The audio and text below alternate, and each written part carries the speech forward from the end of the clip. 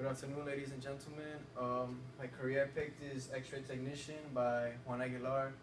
I'm here to talk to you guys about how I chose this because this field really interests me and it's something I want to finish and pursue as I'm doing my college, and this is something that I think you guys are gonna enjoy. Next slide.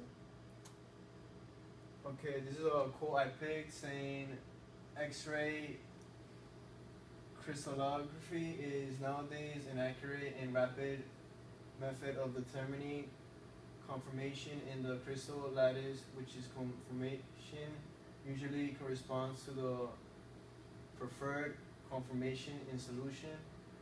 This is a Nobel Prize chemist who inspired me to follow this career because it's something I want to do. Like I said before, I like it and I want to do it. Next slide. These are the schools that, if you wanted to follow my career or my steps into what do you want to do with this, the schools best for this would be Loma Linda University, which is located in Southern California. Another great school would be Ferris State University, located in northwestern Michigan. Another one would be the University of Hartford, which is in West Hartford. Another part about this field that you have to be certified and get your own licenses, and you gotta pay for that, and get insured by the state so you can get approved so you can work here in the state of New Jersey. Next slide. This is a picture of my cover letter. I wrote to a doctor. His name is Dr. Ben Johnson. He works in a radiology clinic in Christ Hospital. This is my recommendation to him. I'm writing that I really am interested in a position over there in Christ Hospital. Like, this would be a good example of a job that would have to do with my my career in the near future. If I want to start in a hospital, that would be like a good first step. And next slide.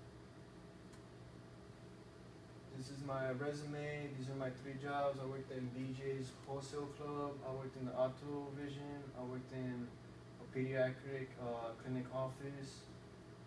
I went to St. Peter's. I graduated from North Bergen High School. I'm in Hudson right now, trying to get an associate's by next semester. Then I want to follow by 2 more years of studying to get a bachelor's, and keep going more and afterwards. And I don't want to stop at bachelor's. I want to get a master's afterwards. So I would have to do in reality 6 more years of school so I can get to where I want to be in life. These are some classes, curriculums that if you want to follow in this career to become an X-ray technician, you would have to do biology classes, you would have to do math courses, you have to do sociology, English courses. You have to maintain at least a GPA of a 2.5.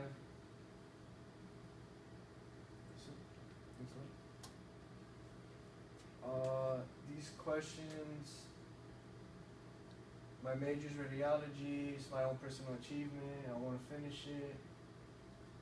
After researching my career options, I found out that not a lot of universities have this major in their schools or inside the curriculums either, so it's a really like a tight career that nobody picks a lot, but I picked it out of my own personal gain because I want to do it and not be like everybody else who's like copying to be like a doctor or a dentist, because it's too long, you get me? And I don't want to do that.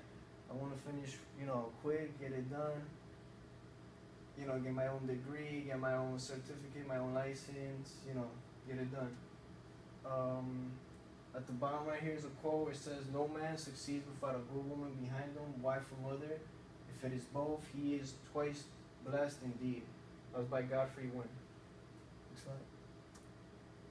And that's it. That's my presentation. Thank you guys. I hope you guys enjoyed it. Thank you.